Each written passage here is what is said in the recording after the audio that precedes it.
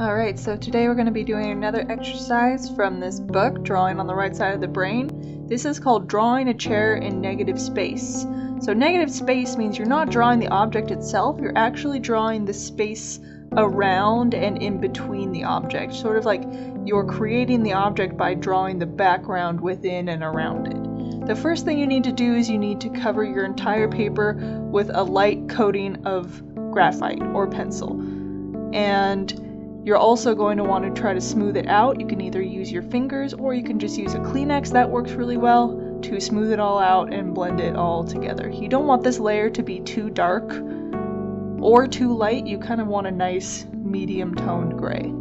So I'm going to start by looking at the first negative space shape I see, which is this rectangle near the top of the chair, that gap between the top of the chair.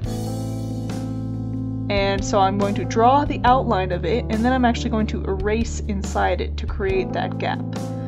So now I'm actually creating the gaps in between the slats on the back of the chair. So I'm not drawing the actual pieces of wood themselves, I'm drawing the gaps in between the pieces of wood, the negative space in between them. So I'm going to draw those shapes that I see, and then I'm going to erase them.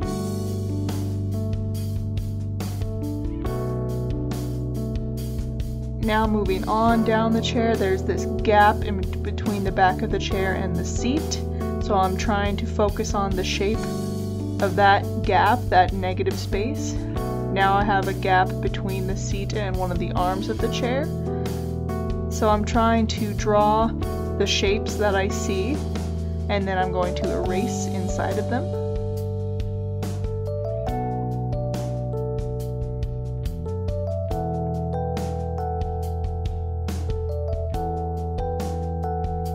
Now moving on to this part below the chair. This is where it's going to get a little tricky because we have lots of different bars and things all crossing over each other. So you really got to pay attention to all these shapes and pay attention to how they interact.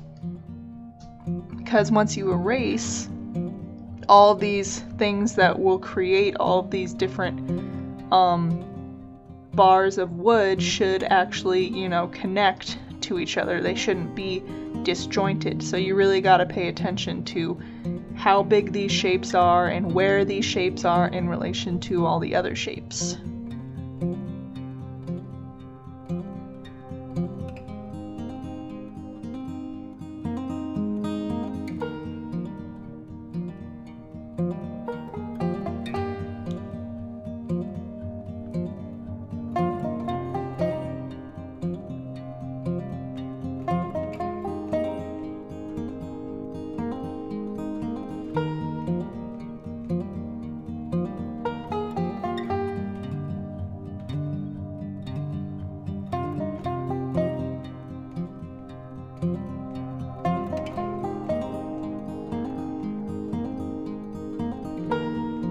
Make sure you're paying attention because there's lots of little shapes in here as well. So make sure you're getting everything in there. Make sure you're not missing anything.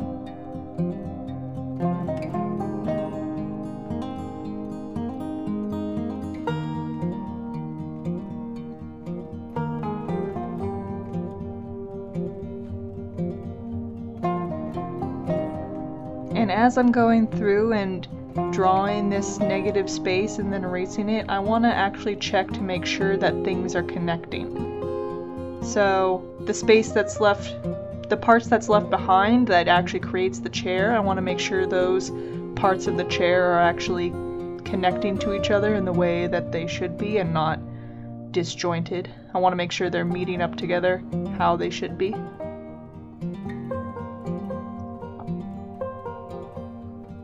And now that I've finished drawing all of the negative space inside the chair itself, I'm going to draw the outline of the chair, and then I'm going to erase completely around it.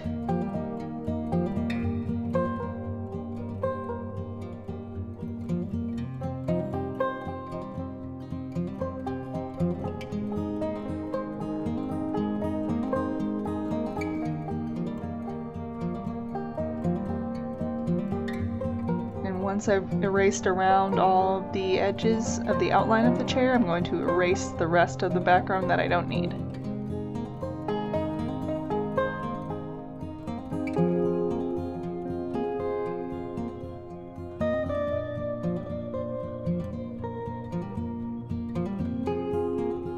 And that is how you draw a chair using negative space. So I'm going to go over the lines just to clean everything up, just to make the shapes more apparent. I'm just going to go over where I lost some of that definition. Going over it again with my pencil.